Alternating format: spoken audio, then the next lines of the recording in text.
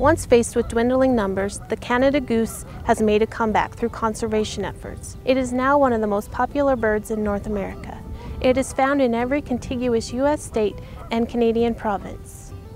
In Wyoming, these highly adaptable birds can be seen migrating in their impressive aerodynamic V formations, or they may be found nesting and feeding along the local water bodies.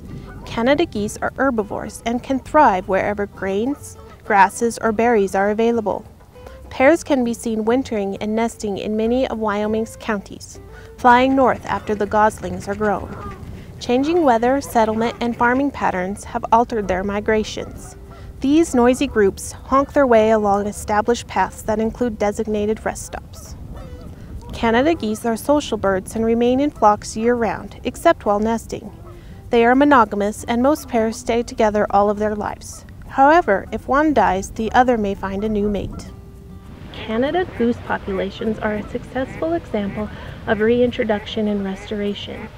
These geese are popular game birds, and management concerns center on keeping the populations in check due to their detrimental effects on crops.